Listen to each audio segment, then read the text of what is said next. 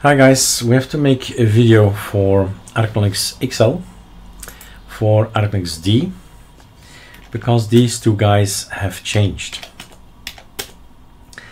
If you build the ISO now, today, right?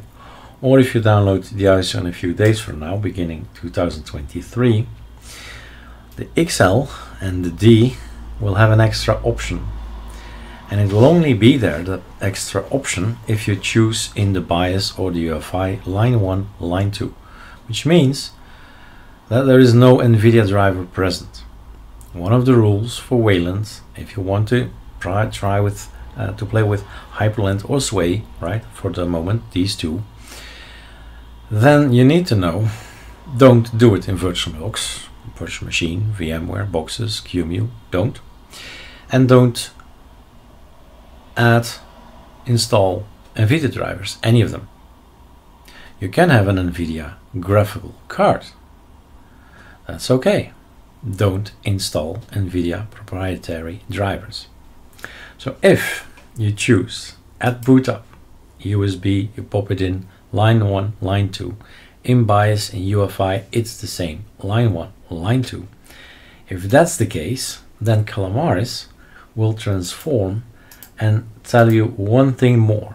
This is still normal, but here is an extra choice.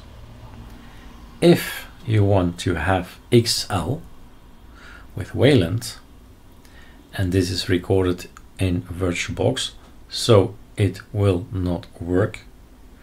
Real metal only, that's what they say, a real machine. And then you choose either this one or that one. That's not possible inside Calamares to say that this is the only possible choice.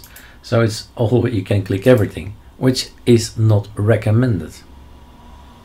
Reason being that these Wayland desktops need, in all kind of places and for all kind of reasons, need the name, the session, XDG sessions, the thing that are in the environment. It needs the correct variable, and this guy is exactly the same. This is what is common between these two guys, and maybe later River and New M and all the others, right? Wavefire and so on. This is common, but this defines how Hyprland works, and that one defines how Sway works. So, message, choose one of them. See some videos, say okay, like that one visually, okay. Effects, this is the guy with effects and this is the guy with less effects. Maybe that's a choice. So you choose here what you want, and for the rest it's exactly the same as any other installation video. Alright, that's the message. Think about it. Don't do doubles here. No NVIDIA, no virtual machines, and you'll be fine. Cheers.